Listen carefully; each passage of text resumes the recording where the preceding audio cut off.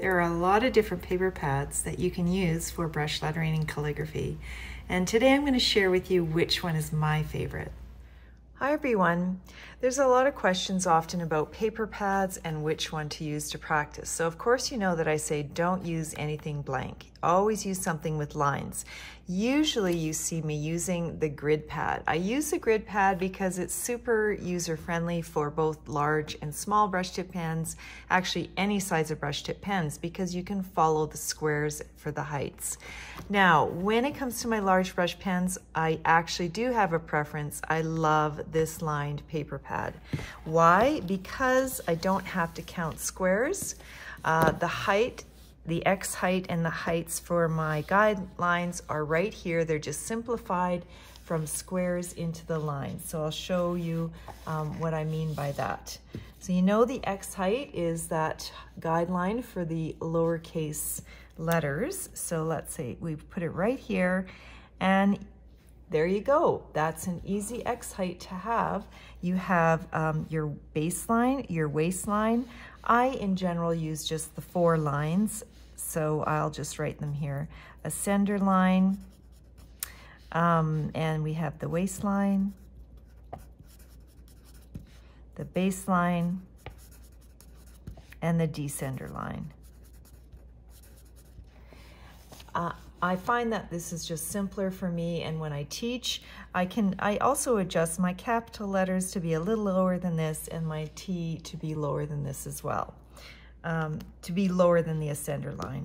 And sometimes my descender loops go below the descender line, but regardless, these 4 lines are right here on this line pad, and I don't really have to think about it. So I'm going to grab the Dream Pen. I'll use the large tip. There's 2 tips here.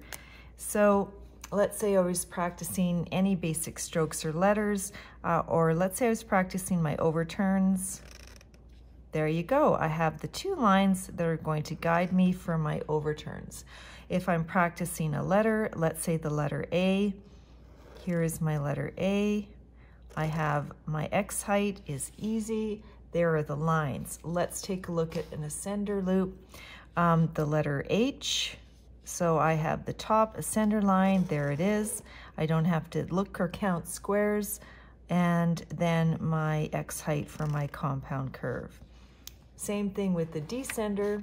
If I'm drawing a letter, let's do the letter J, keep it simple.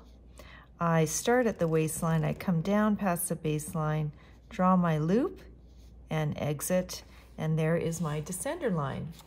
So using this lined paper pad is just a really easy way to practice with any large or medium brush tip pen.